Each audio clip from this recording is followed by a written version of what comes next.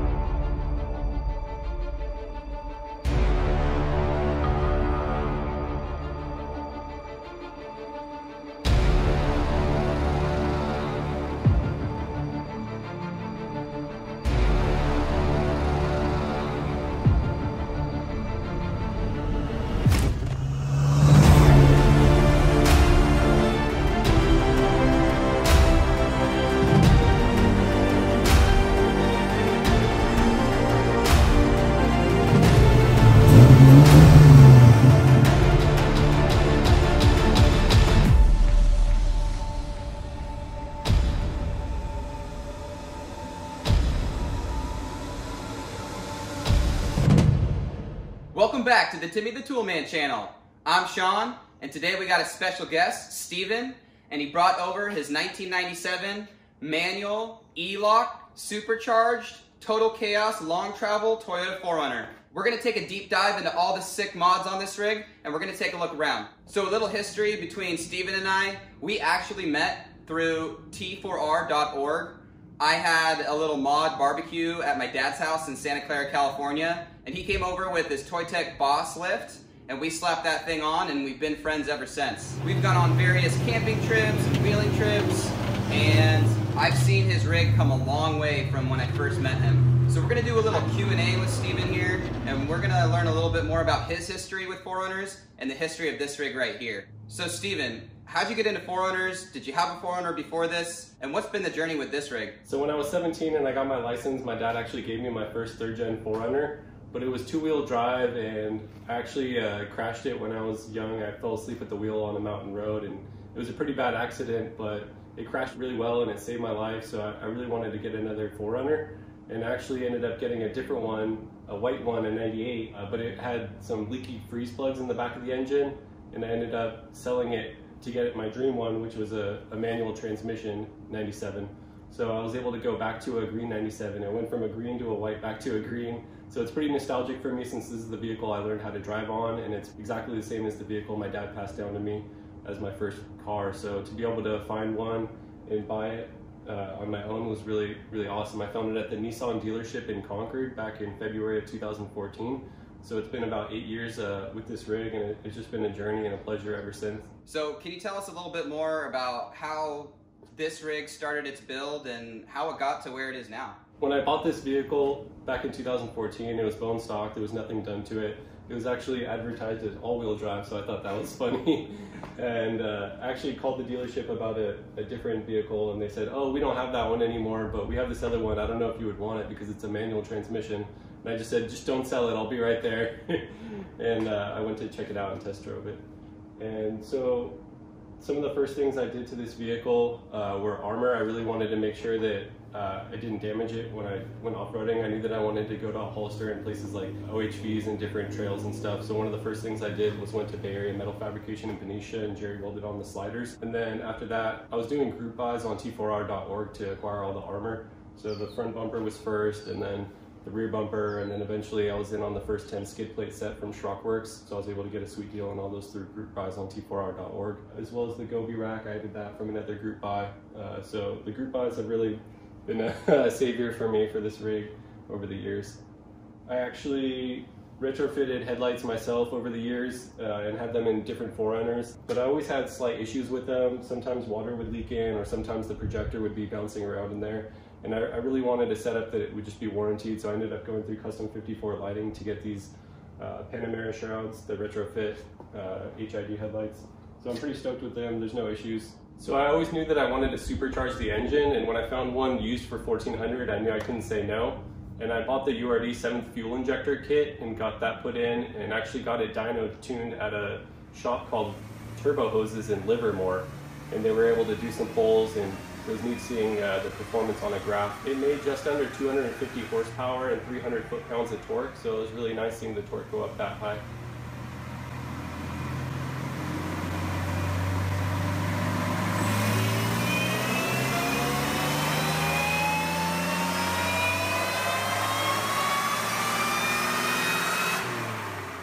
I also found a Tacoma that came in the wrecking yard with a set of TRD headers on it, so I was really excited to pull those and get TRD headers put on. Also on the supercharger is a 2.2-inch pulley to increase boost. Over on this side I have a Stinger AGM battery with the Blue Sea fuse box with the extra wiring hooked up there. I didn't like how the winch solenoid sits on the front of the bumper because it blocks the cool Toyota emblem on the Satoshi grill, so I relocated the winch solenoid to under the hood and mounted it to my battery box. I'm running a dual battery setup. I have an isolated battery in the rear, so I actually upgraded my alternator to a DC high output alternator. It puts out about 180 amps.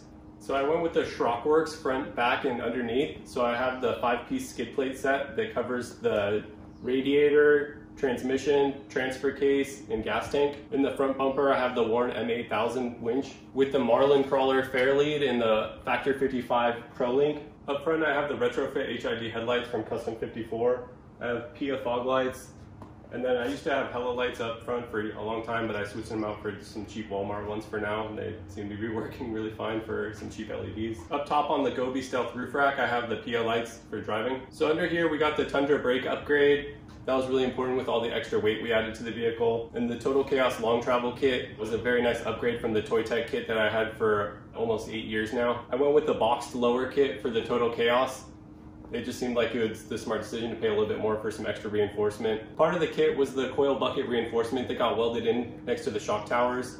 There was also mounts for the limit straps that got welded in as well. Up front, you can see we got the King shocks with the external resis, and we welded the tabs on to mount the reservoirs. The stock Toyota spindles were a little bit weak from the factory, so we upgraded them with the Total Chaos spindle gussets. For the axles, they used modified Tundra axles with 4Runner outer and inners. Those actually come separate from the kit. For the rear suspension, we have Old Man Emu 861 coils with Fox shocks in the rear. They're actually for a 4th gen. The Fox shocks for the 4th gen 4Runner actually fit on the 3rd gen. It says it doesn't online, but they actually mount right up. As you can see, we have some beautiful SCS F5 wheels in matte dark bronze wrapped in Nitto mud grapplers 305 7016. I originally planned to run Goodyear MTRs, the 315s, but it turns out I wasn't ready to cut up the firewall yet, so that'll be another day.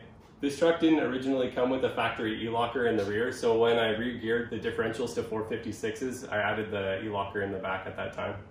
With the manual transmission, I chose 456s because with an auto, I heard it's comparable to 488s, and that's about the ratio that I wanted to be at. So let's take a step inside and take a look at the interior. So inside I have the seat covers from Wetacoli. They looked a lot better before the logos faded off. But they used to have TRD logos on them. They were pretty sweet. You can see here the manual stick with the J shifter, so I don't have the push button 4-wheel drive. So we added the air fuel ratio gauge and a boost gauge.